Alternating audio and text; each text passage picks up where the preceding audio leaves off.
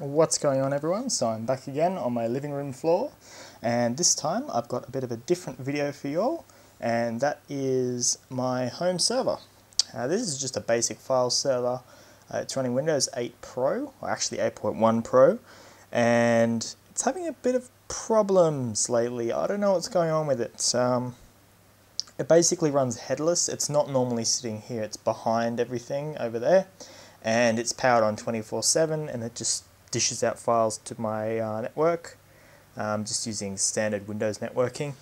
And yes, I went to go use it yesterday, and for some weird reason it locked up and then refused to boot properly. Well, it was booting up, but I couldn't see any of the drives on the network. And that could be a problem with my network. It went funny the other day, nothing would load or anything. So it could be my router, it could be the server. The server, I was messing around with it a couple of weeks ago trying to install print server for iOS, which didn't really work. I don't know why, but it just didn't work. So that might be causing issues with it, so I'm probably going to restore it anyway. And before we do that, I'm going to give you a good look around the system. So it is a ITX workstation board, or I think it's actually just a desktop Intel board in a micro ATX case. Micro ATX just because it's the smallest case I had on hand, and ITX cases don't really have enough room, and I'll show you why in a second. So it's just some brand, I don't know what it is. I left the plastic on the front, and yeah, it looks alright. It's actually quite nice looking. It's very small. It's got plenty of holes in it. These aren't holes, they're just like a rough surface. And it's an Intel Atom. I believe it's a dual-core Intel Atom. So, it's got a bit of grunt behind it. Has a couple of gigs of RAM. I think it's 2 or 4 gigabytes of memory. So it's got more than enough just for file sharing, simple stuff. Stuff you could do with an old Pentium 4. But it's super low power compared to any other board I had. And I picked the board up on eBay heaps cheap. So let's take a look. So inside, it's got this little vent on the side. Doesn't really do much. Just brings in dust. There's no filters in this thing, just because I'd rather have to clean the board than, forget about the filters and have them clog up. I just feel that filters would, I don't know. I just don't like filters. In this case, doesn't support them. So yeah. Okay, so this is the inside of the case, and I'll just flip it up on its back a bit. Ooh, it's actually turned on at the moment. Oops. I'll turn that off. Now, it's completely set up to run completely headless, which means no input, no monitor, no keyboard, no mouse, nothing like that. It can boot up on its own. I spent a couple of weeks, this was before Windows 10 had officially launched, and I just wanted to get this server up and going, so I ended up choosing Windows 8.1 Pro. I think that's working now. Yeah, I ended up choosing Windows 8.1 Pro. Yeah, there's pros and cons to that, but I ended up spending weeks. By the time I got this finished, Windows 10 had come out, but, I already had the Windows 8 installed on here, so I just left it. Now, yeah, I spent weeks setting this thing up. It's not a standard Windows 8 Pro install. It's been heavily modified. When I say heavily modified, I've modified a lot of tweaks and stuff with the registry, so it does certain things that are more geared towards what a file server should be doing. So, without further ado, let's have a look at the inside of the case. So, here's the inside of the system, and it's a bit dusty. It was really, really neat when I first built it, but I've been through 2 hard drives since.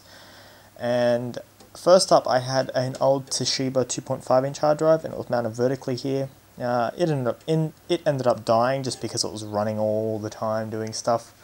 Windows tends to just trash disks for some weird reason, boot disks anyway. Even when the system's just sitting there idle, I don't know. Or maybe it was just because the drive was old and it was sitting vertically. Anyway, so then I replaced it with a 3.5-inch 80 gig drive, another really old one that I had floating around. It was working fine, and then one day it just died. It stopped reading properly. I think it's mainly because the drives were old and they're sitting vertically. Maybe the extra sort of gravity pulling the disk down a bit probably messed with the heads or something. So I've just mounted this one here. It's out of a 2010 iMac, I believe. Anyway, it's just like a Seagate or a Western Digital or something, 160 gigs, and it's just sort of mounted there in the 5¼ inch bay. So yeah, it's been running fine ever since. In the system here, here we have a power supply. It's made by Thermal Master. Apparently this brand, the OEM is Cooler Master, so I don't know if that says anything. It's alright, it's fairly quiet. And this whole system is passively cooled bar this one fan here. And the side of the case has heaps of holes and stuff on it, and I left the back open and everything. It's fairly open. It doesn't seem to get very hot, so I don't think heat's going to be an issue. This is an Intel board. It's a Core, not a Core 2, it's a dual core Intel Atom. I believe D5200 or something. So I will put that in the description, the specs on this board and a link to it. Now it's ITX, as I said. It's fairly good. It's only got one legacy PCI slot, which I've got a SATA 2 controller sitting in, and that's running one of the 3TB drives. I can't, on this board, I can't boot off this controller. I really wanted to have the two storage drives running on SATA 3, which is the rest of this system, and this drive here running on SATA 2. Yeah, I think that's right. I think it's SATA 3 and SATA 2. I don't think it's SATA 1. So yeah, that's alright. It seems to have alright performance. I've got we've got one of the discs on SATA 2. There's no real difference. With mechanical drives, even 7200 RPM ones, there's no real speed. It can't saturate a SATA 3 connection anyway. It can just barely saturate a SATA 2 connection, if at all. And the network's only 100 megabits, so you wouldn't notice any lag anyway. That will be upgraded to... sorry, my mic screwed up again. Yeah, that'll be upgraded to gigabit Ethernet soon when I replace my internet. I just haven't been bothered replacing the network until I've upgraded to fiber anyway. So yeah, the system's fairly dusty. Got a little brush here, gonna brush it all out. Luckily the CPU isn't too bad. It's just mainly just a bit of, it's sitting on a carpet floor, and you get little bits of dust in there. Like, nothing serious. So yeah, let's take a close look at the drives. Okay, so sorry, this is probably the best angle and view I can sort of get. As I said, this is the boot drive up here, and these two drives are my storage drives. Now, I've got two 3TB Seagate Barracudas, they're 7200 RPM, and I've labeled them because they have different names on the network. This one's called Terablocks, and the one underneath it's called Megablocks, and they hold different things. Megablocks, which is the one on the bottom here, that was my first 3TB drive I got it a couple of years ago, probably like a year or two ago. And then I got this one recently after I moved here and built the server.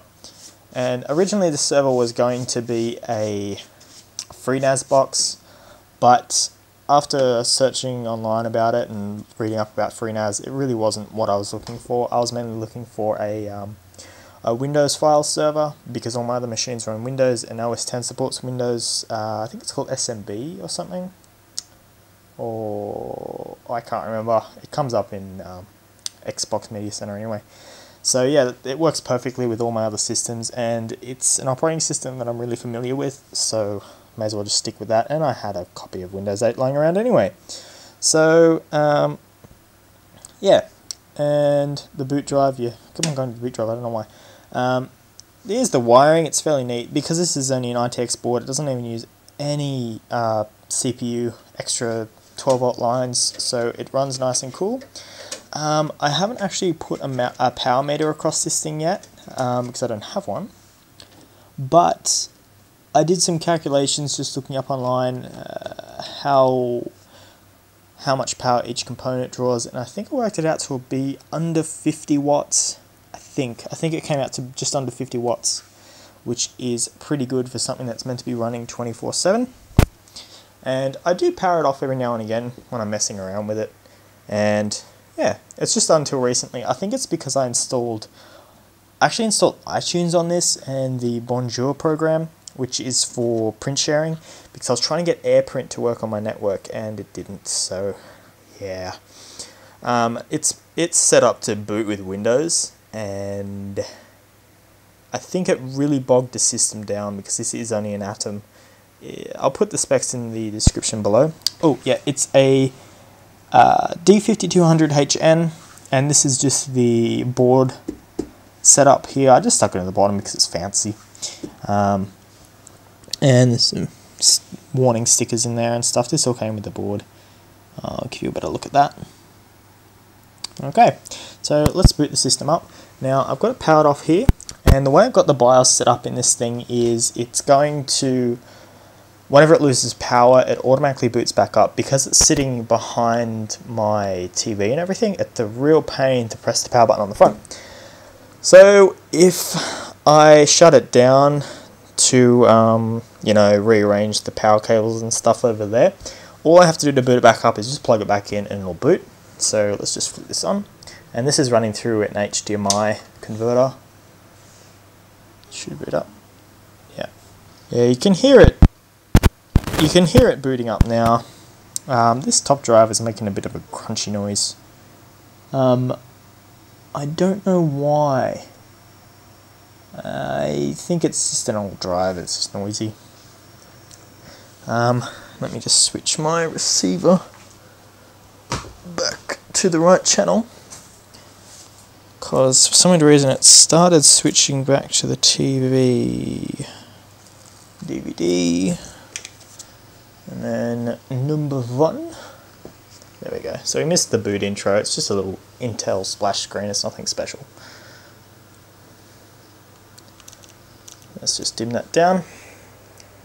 Alright, so here's the system here. It actually booted up fine. I don't know why it wasn't booting before, but since I pulled it out of its little hidey hole, it's booted up fine. And those lines, sorry about that, it's just a weird refresh rate because this thing normally boots headless and it's not set up for this resolution. So there's all the specs about the system, nothing special. It's running Windows 8.1 Pro, and as you can see, they've got the Bonjour. Got Bonjour installed. It's a complete waste. I don't know if I'll restore this because I do have, I use Acronis True Image, which is basically like a hard drive backup suite thing, and it has a bootable Linux distro, and you can recover your drives. It's what I use for all my systems because it's way easy. Because actually, if we go into TeraBlocks, this is all my movies and stuff. But because it's a bigger drive, like it's got more free space on it at the moment, I just keep all the backups in there. And you know, it's got my old Windows 8.1 image off my old main PC, and then got backups of the server, and you can see full config server. If you can actually read that, yeah. Because this is pretty heavily modified because, as I said, it runs headless. So, so the only way to really manage files and stuff on this thing is to remote desktop into it. And when you remote desktop into Windows 8.1 for some reason, and you exit out of remote desktop, it stays locked. So, you know, I'll just do that. Oh, didn't even lock. Weird. But yeah, the system will stay locked, and so it'll stay like this, and that is quite annoying. So I had to set it up. I can't remember exactly what I did to it, but it's basically set up. Sorry. It's basically set up so yeah. So it's basically set up with a bunch of little tweaks like that. You know, it's got this background info thing on there, just so when I log in, I can sort of have a quick glance at it, what's going on with it, and the IP address, because I do use both DHCP and static addressing on my local network. I use DHCP for wireless stuff and some other networking stuff that's on my... I have 2 routers now. I have the main one, which is actually the modem as well, and then I've got a second one down here which dishes out, it's a gigabit router, but it's not, it's piggybacked off the main router because I ran out of Ethernet. So it's piggybacked off the main router, and it dishes out 100 megabit, and the DHCP server is, it's a, I can't remember the word, but basically the router down here, the secondary one, which is piggybacked off the first one, it does not do any sort of DHCP. It's all the DHCP stuff is forwarded to the main router, so I don't have IP conflicts. It's kind of complicated how I set it up, but you know, if you're into network stuff, you probably understand what I mean.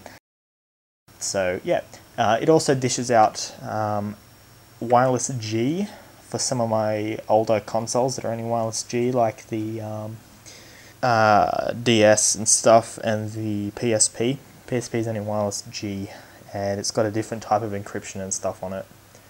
Oh, it might still be WPA. I don't know. Can't remember. It doesn't matter. I've set the signal strength on that router is really low. It only covers like one room in my house, and it's just for this room, just to do small stuff like that. And you know, it's hardly ever turned on anyway. Yeah. So battery's going flat. So 8.1. What I'll probably end up doing is just dusting this thing out and uninstalling iTunes, and see if it dies again. If it dies again, I do have a boot here, a boot drive, and I'll just unplug Megablox, which doesn't have any images on it. It's all just other crap. It's where all my files go to die.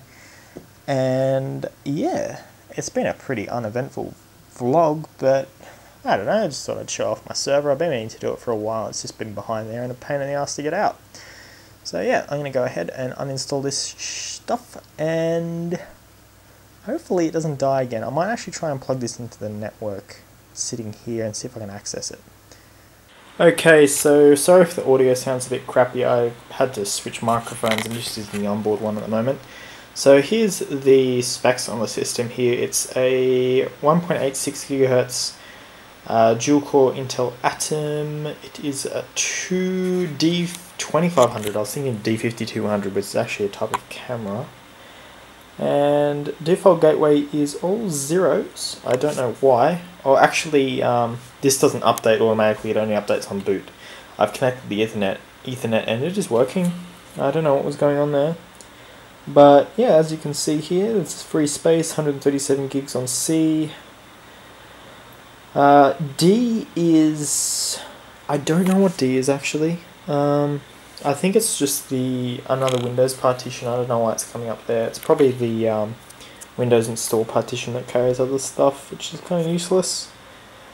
E has 1.6 terabytes. F only has 855 gig, and that is the Megablox drive, which has more stuff on it.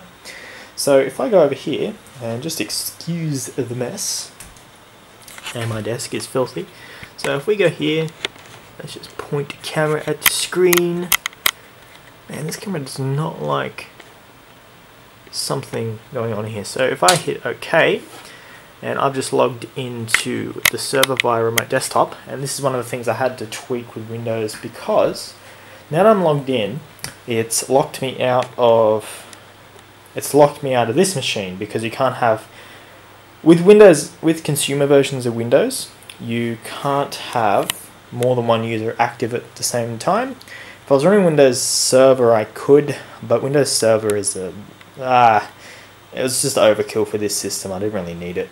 So yeah, so it locks me out. But if I go over here, sorry again for the mess, and it's probably out of focus, but yeah, I can see everything on here, and I'll probably end up uninstalling iTunes using this computer just because it's easy to use.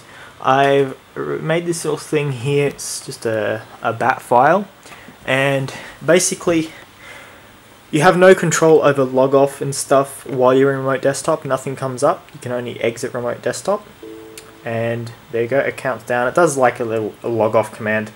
There's another one there for shutdown and restart as well, because I can't shut down and restart using remote desktop, and I need to do that sometimes.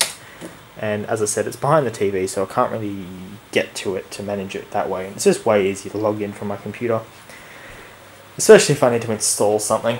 So yeah, that's about it really. Yeah, a bit uneventful. I'm going to uninstall iTunes because it really was useless. I might still leave the printer shared on it actually. It's a bit easier to print because I actually ended up using it with the media center, even though I won't be printing off it. But it popped up on the network. So it's like, hey, this computer's showing a printer. Do you want to borrow the drivers? And it's like, yeah, sure, why not? So yeah, pretty peculiar. I don't know. So I'm going to go ahead and do this, and hopefully when I come back in a minute I'll have the server put back all in place. Okay, so yet again I spoke too soon. I put the system back in and it's not booting. The bootloader's corrupted again. I did force shut down the computer or the server the other day because I remote desktoped into it and it locked up, and I was like, I'll just unplug it and it'll be fine. And it looks like it's corrupted just the bootloader on that main drive. And I have to be really careful now because I've got all 3 drives connected and I don't want to erase any of them except for the boot drive. So if we just go here, we go, let's go to Tools and Recovery. Darken it down a bit. Come on. Oh, it's frozen. It's really slow.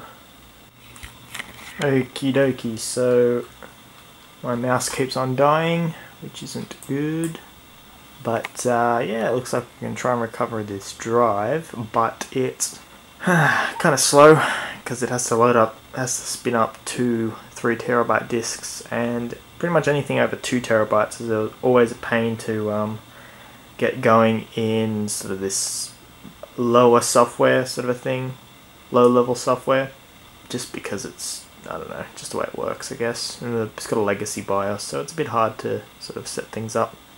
Okie dokie, so fresh battery in there, and I've loaded up the most recent backup of this server, which was done on the 12th of the 6th, 2015, which was a couple months ago.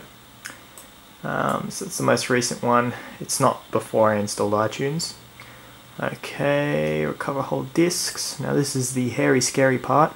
Yeah, that's the right disk, but why isn't it showing the other ones? Hold on a second.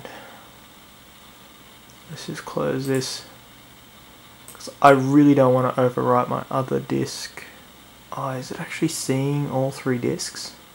Oh, no, it's not going to see all the disks because Megablox, which is the drive I'm worried about overwriting, it's running off that PCI card. Why won't this thing click? Yeah, it's running off the PCI. What the hell's going on here? Fucking alright then, recovery.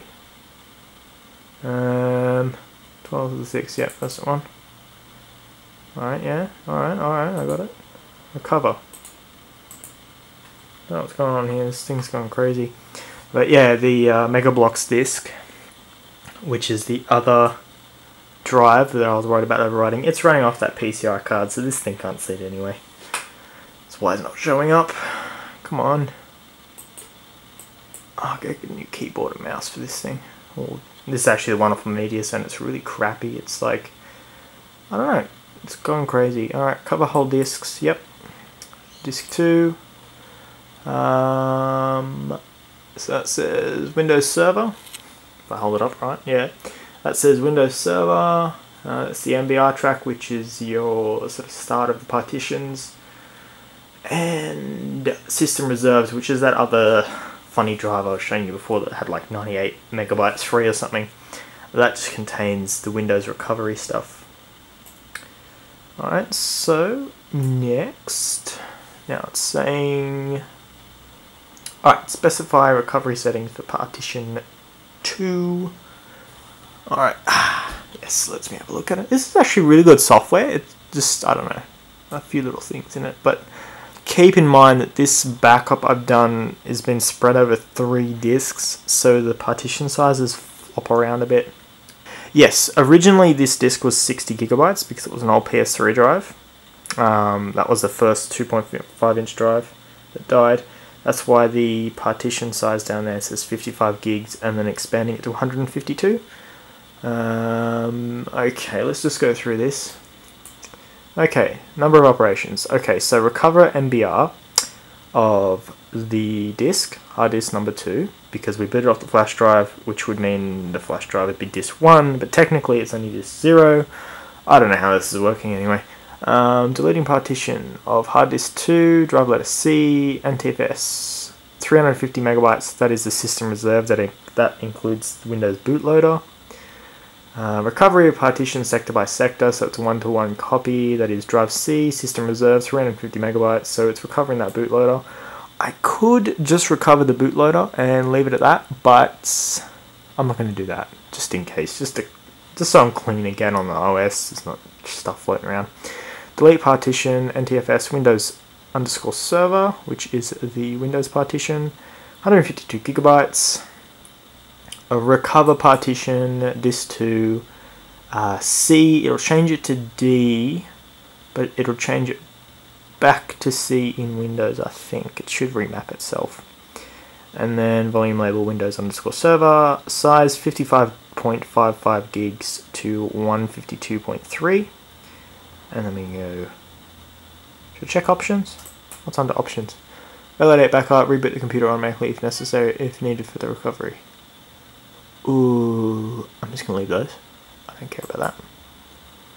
Proceed. Oh, now we just don't touch anything on the computer. Okay, now don't shut down because I want to know if it did it alright. Okay, recovery MBR. Let's just zoom in there. Recovering MBR from E Windows Server. And hopefully, please don't be frozen. Alright, cool.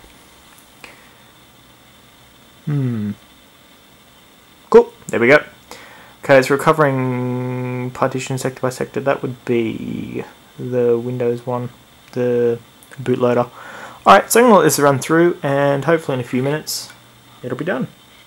Okie dokie, so it looks like it's finished. Now all we need to do is put everything back together and it should hopefully be working. Alright, so first up let's go here, close that. Alright, system is going down now. There's the listening that should turns off. Alright, unplug that because I set the flash drive as the first boot device. Let's see if it's going to work.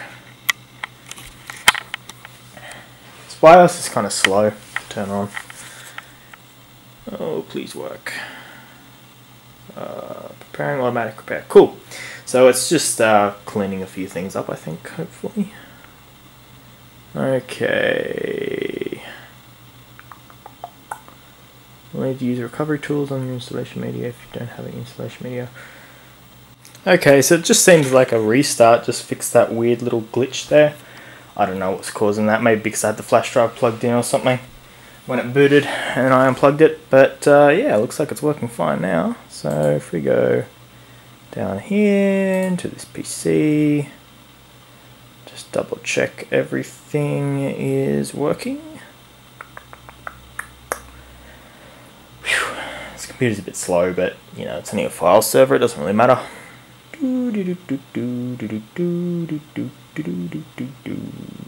That is really slow. Why is that so slow? Windows is still booting. Cool, so we got megablocks and terablocks. Let's just open them up. Okie dokie. Whew, scared me for a minute, said it was empty. Alright, cool, that's all there. And it says they're full anyway. Videos. These are all just my movies and stuff. And some old Minecraft videos. I have to delete them. Cool. So I'm just gonna. I don't know. I'm gonna shut this down. This will probably just be the end of the video because it seems like it's working fine. I'm gonna shut this down, unplug the keyboard and everything, and the mouse and this USB extension cable, and plug the Ethernet back in, boot it up headless and see if it boots. I don't think it won't. Yeah, thanks for watching and I'll see you in my next video. Bye.